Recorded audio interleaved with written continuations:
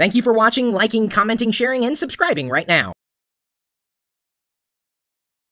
The fastest way to shut down Windows is to pull the plug out from the back of the computer. That's sad, but it's true. Windows takes a long time to shut down because it's trying to safely stop any services that might be running so that it's a clean shutdown so that nothing's left hanging and data is left floating in the ether that is your computer system.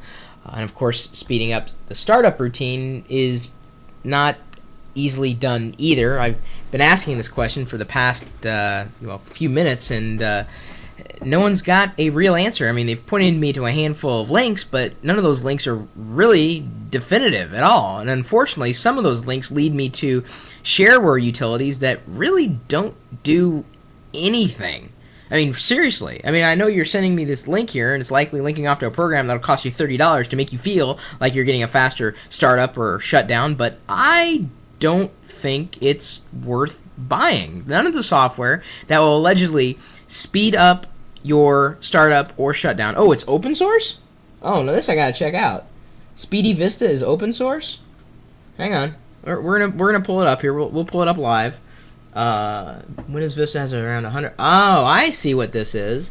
So, SpeedyVista.com, something that was just recommended here, looks like a tweaking tool, which, you know, can be used so long as you've got a modicum of experience. What you have to be careful about with these tweaking tools is that you have, when you change a setting, you could be changing a default, and that could throw the rest of your system off. I've used tweaking tools pretty much since the dawn of computing, and have, for the most part, been relatively, stable after applying certain tweaks. But in all my years of tweaking, I don't think I ever gained as much performance as I had just like leaving things be. Well, Speedy Vista may work for you. It looks like it may be overkill, but in one of these tabs here on the website, it's got a handful of Windows services, and it looks like this chart was copied blatantly from Black Viper. And Black Viper is the definitive resource on which services you can safely shut down or not use in Windows. Now, Windows services, they're programs that are running in the background, and killing a service is not always the smartest thing to do, because as I learned way back in the days of Windows 2000, shutting down the wrong service can effectively make you have to reinstall Windows, and that's not a good thing. However, these charts have been put together telling you that yes, you can. It's safe to shut down this service. It's safe to shut down that service. It's safe to shut down this other service. But that isn't always the case. And of course, before you go playing and tweaking with any system, run some kind of backup utility. The question was asked specifically, by the way, the video, and I guess I owe it to him to play it back at least, so at least you can hear it. Hi, Chris. My question is there any way to make Windows Vista start up and shut down a little bit quicker? Right now it takes about 3 minutes to shut down, and it takes a couple minutes to start up. I mean, other than that, everything else works really good. I mean, I try to make sure I shut down all of my programs before I shut down the computer. But maybe you know something that'll speed it up a little bit. Thanks. I don't think you're going to find your Windows is going to start up or shut down any quicker by turning off services or turning on other services. There are all sorts of tricks that allegedly work and software that allegedly works, but I've got a fast system, and no matter what I do, startup and shutdown seem to be slow as sin, specifically on Windows Vista, even though they supposedly made it faster. Maybe Service Pack 1 will make things faster. I'm not going to hold my breath.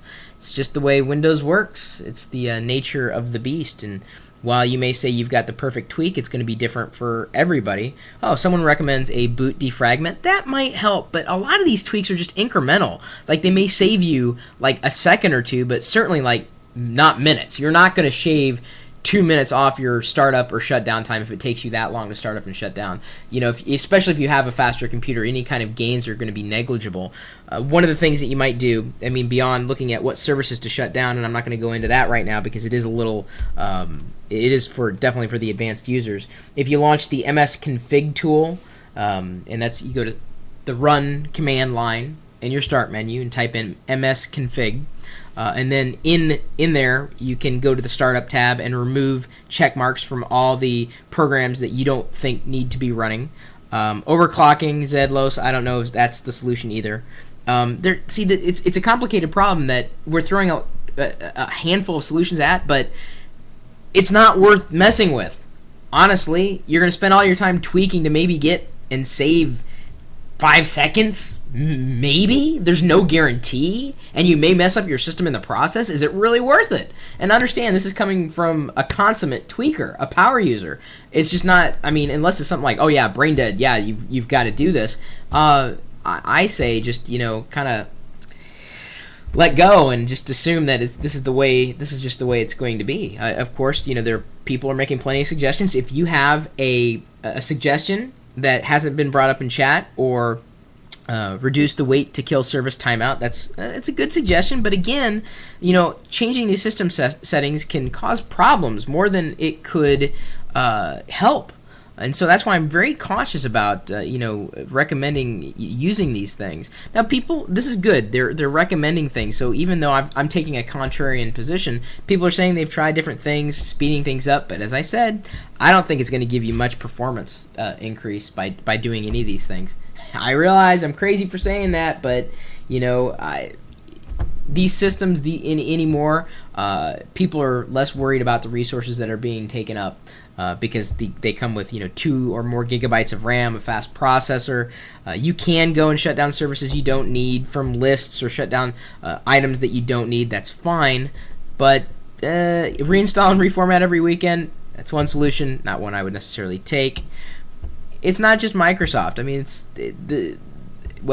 I've seen Linux start up and shut down just as slow, if not slower, than Windows. So don't even try to tell me that it's just a Microsoft thing. It's just the nature of these large operating systems that are trying to do a lot, and I guess it's just kind of have to deal with it, or take the suggestions that these people are stating. Unfortunately, I don't have the right tweak, and I'm not going to recommend software that's going to cost you money, because I think that would be a waste of money. I don't know. Like I said, what do you think? Is it worth doing? What do you do? What do you do to? I kind of tripped over my words there. I'm not drinking enough water. To speed up the shutdown or startup processes of Windows. Interested in hearing it? Leave a comment, or just swing by the chat room. We're always talking about this stuff, debating about it. Hours and hours of our lives are spent on how to save 2 seconds from startup or shutdown. Live.pirillo.com.